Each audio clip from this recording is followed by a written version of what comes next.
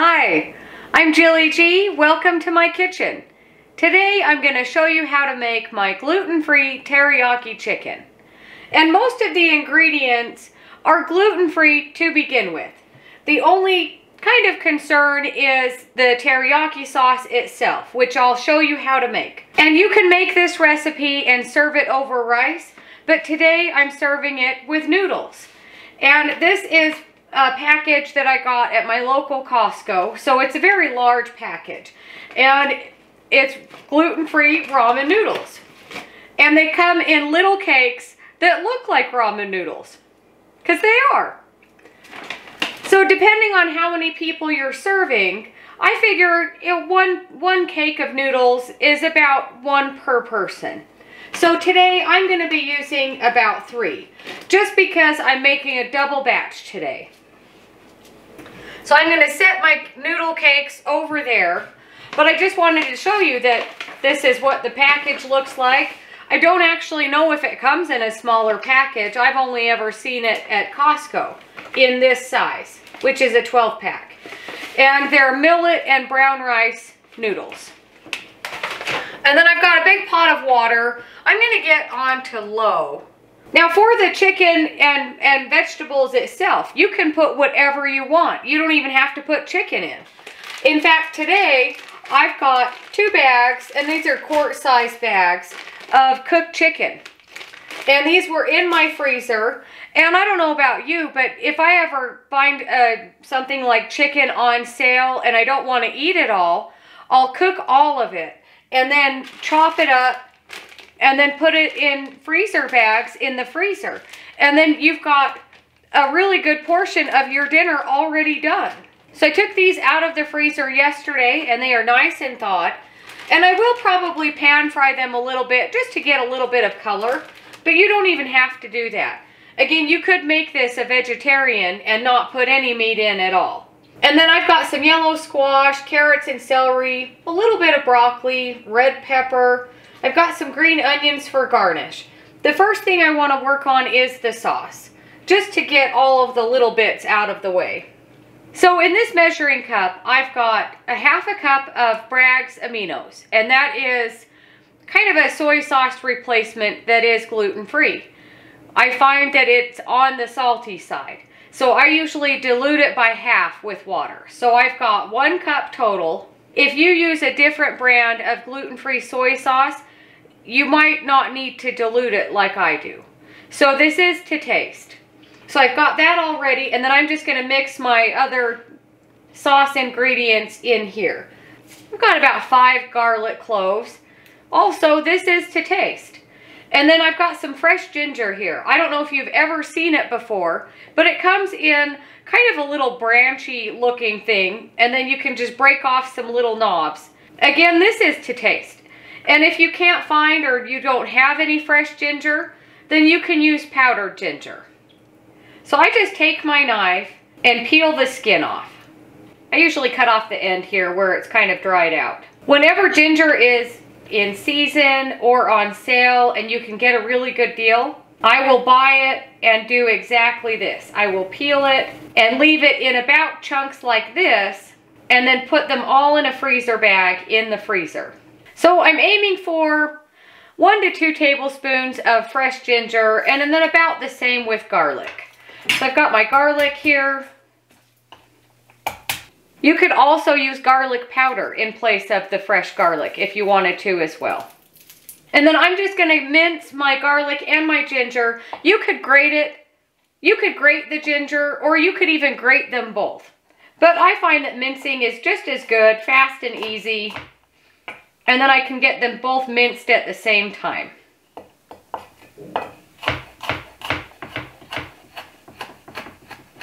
So there goes all of my garlic, and then I'm going to do the same thing with my ginger. And you know, this recipe, it really comes together pretty quickly. I would say the longest part of this is just getting everything ready to go. But usually, kind of stir fries like this, which this isn't really a stir fry, but usually dishes like this, they don't take very long to cook and throw together. So there's my ginger and my garlic in with my soy sauce and water. I've got 1 teaspoon of red chili flakes. I've got 2 teaspoons of sesame oil. So I've got 2 teaspoons of rice vinegar. Now this recipe originally calls for brown sugar. I don't use brown sugar, so I've got 2/3 cup of honey, and then I've got, about 2 teaspoons of molasses in with my honey already. And that's to give it the flavor that brown sugar would give this recipe. And again, I'm making a double batch today, so I will put a recipe for a single batch in the description box below. And then just very carefully stir this together. I always like to get my sauce ready first. That way it has a little bit of time to sit together and kind of get the flavors all together. And if I'm using fresh ginger and fresh garlic, I like them to kind of soak in the sauce as well before I'm ready to cook it. And it also gives my honey a chance to dissolve in here, and it would be the same with brown sugar. So I'm going to set that aside, and then I also have another 1 cup of water and a 1/4 cup of cornstarch that will make a slurry, and that will help thicken our sauce. And because it is 1 cup of water, it will dilute your sauce a little bit. So if you find that you've made it a little bit too spicy or too sweet or something like that, you do have a chance to dilute it a little bit. And then I've got some green onions here for garnish. I'm going to get those cut up while I'm cutting up my vegetables.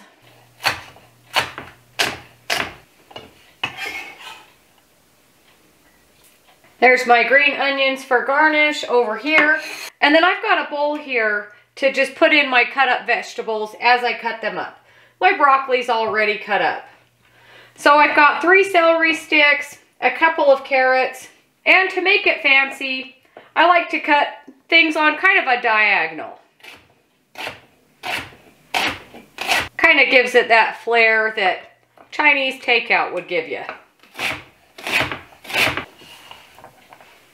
And then if you have a carrot that is really big at one end, I'll cut it in half.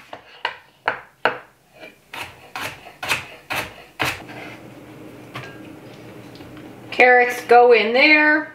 And I really like this recipe with zucchini, but yellow squash is what I found at the store, so that's what I'm using. And then I usually cut it in half and then in half again, just because they're a little bit bigger pieces to begin with. Even though they're softer and they cook a lot faster, it's not such a big bite of squash. And I think 1 squash will be enough, considering I kind of want equal amounts of all of my vegetables. So there we go. And then I'll probably maybe just use half of this red pepper, but we'll see. Maybe I'll use all of it. Might as well. These seeds are just going everywhere. And then I like to cut my pepper in strips and then cut it again on diagonal like everything else. And if my chicken wasn't already cooked, I would have my chicken cooking right now while I'm cutting up all of my vegetables.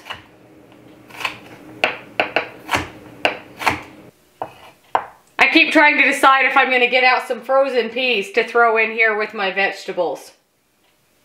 Maybe. We'll see. Okay, there we go. Nothing to it at all. I'm going to bring everything a little bit closer except for my garnish. I am going to get my slurry ready for my sauce now. So to my 1 cup of water, again, this is a 1/4 cup of cornstarch. And then we just want to make a slurry. Of course, it all just kind of goes everywhere. And then I'll come back to that and stir it if the cornstarch kind of settles to the bottom. I like to use a skillet that is kind of deep. That's kind of like a bowl. Of course, you could use a wok. But I'm going to turn it on about medium-high heat. I've got a couple of tablespoons of olive oil in here. Once the oil is hot, my pan is ready.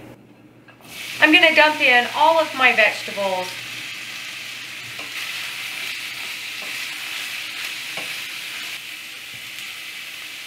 I'm I'm not adding any salt and pepper to my vegetables. My sauce will be salty enough. And just saute these as much as you'd like them to be done. I like them to be sauteed, but I still like them to have a little bit of bite.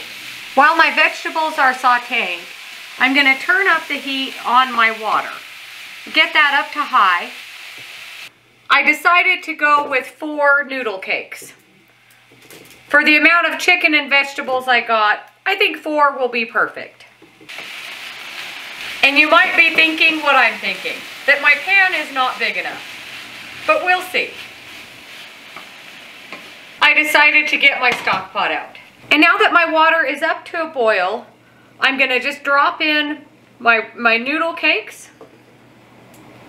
Once my oil in my pan is hot, I'm going to add in all of my cooked chicken. I just want a little bit of color on this. And once it looks like this, I'll take it out of the pot and get started on my sauce. I like to use tongs for my noodles so they are all breaking up and not being one big clump. And once they're almost done, I'm going to drain them in the sink. So I'm going to dump in all of our sauce ingredients and our cornstarch and water slurry. I want to bring this up to a boil and let it simmer and get thick. Once my sauce is thickened like this, I'm going to dump in my chicken and my vegetables. Give all of this a really good stir.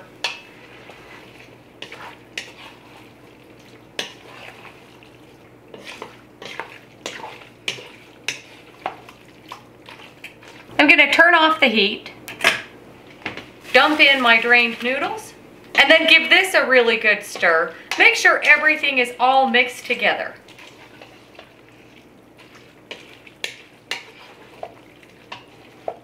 You don't have to mix in your noodles, but I really like to. And it would be the same thing if you're using rice. You could mix in all of the rice with all of your meat and your vegetables at the same time too. Get a hot pad.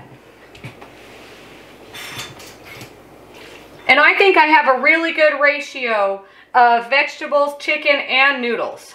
And of course my sauce. The nice thing about something like this, the sauce is so fast and easy to make. If you feel like you don't have the right ratio, you could just make another batch of sauce. Or if you like to have extra sauce on the side.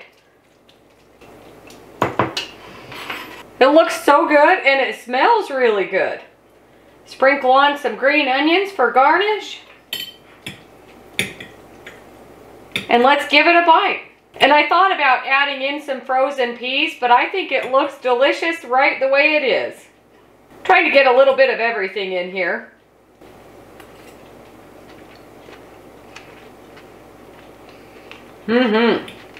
So good. And just that 1 teaspoon of the chili flakes. Just the perfect amount of spice. And my vegetables are perfect. They're cooked just enough that they still have a little bit of bite, but they're not crunchy and they're not soggy either. And my teriyaki sauce is delicious. Something like this is so fast and easy to make. The noodles cook really fast, and if you're doing it all at the same time, then it's all done at the same time.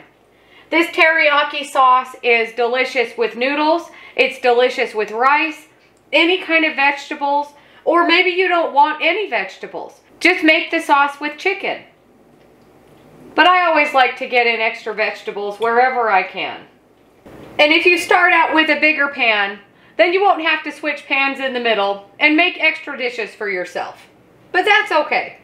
Let me know what you think if you make this recipe. I hope you do. It's such a delicious teriyaki chicken. But thank you so much for watching. Don't forget to like and subscribe if you haven't already. If you have any questions or comments, let me know, and I'll see you on the next one.